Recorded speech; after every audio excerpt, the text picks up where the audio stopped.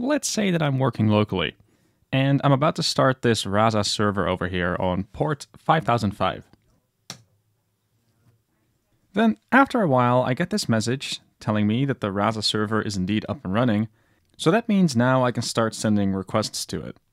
However, writing all of these requests can be a very manual process, and it'd be nice if we can just maybe get a bit of a head start and have all the APIs available to us in an easy user interface. So what we've done is we've added a repository on Postman that makes it just a little bit easier to construct requests for Rasa endpoints. There are two endpoints that we have currently configured. You can find the Rasa open source HTTP API as well as the Rasa X HTTP API here. And you can find them on the official Rasa workspace. In this case, what I'm going to do is I'm going to make a request for the HTTP API, and I'll just check the version of Rasa. I can hit send, and I get a response. It seems that the demo that I'm using locally is indeed using an old version of Rasa. A neat feature of Postman is that the base URL is a variable that you can change. In this case, it's pointing to localhost 5005, but if I have a different URL, I can change the base URL variable.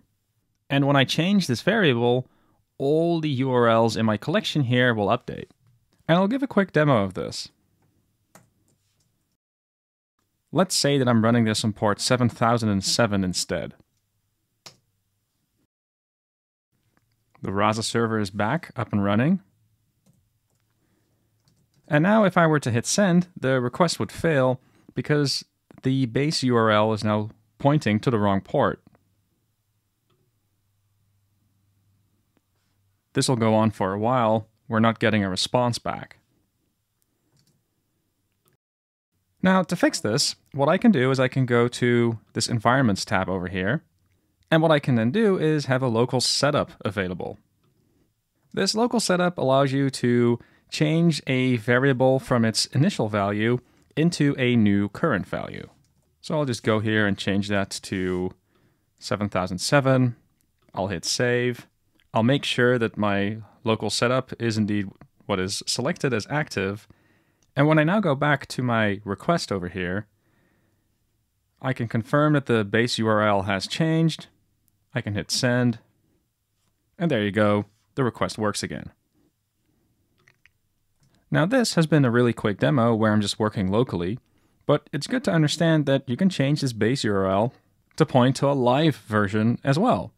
What's more, you can also explore the Rasa X API via this workspace. And if you're interested in exploring that, there's an extra setting that's good to be aware of. I can click the Rasa X HTTP API over here, and here you can become aware that for certain endpoints you need to be authorized. So what you can do is you can set a token over here. In fact, you can double click, and it then gives you the option of setting your token as a variable here, which will also make it easy for you to explore the Rasa X API when an endpoint requires authorization and authentication. We hope that you'll find the Postman workspaces useful. They can certainly help when you're debugging or when you're exploring our Rasa APIs. The workspace shown here will be supported by us over at Rasa, so we hope that you'll give it a spin.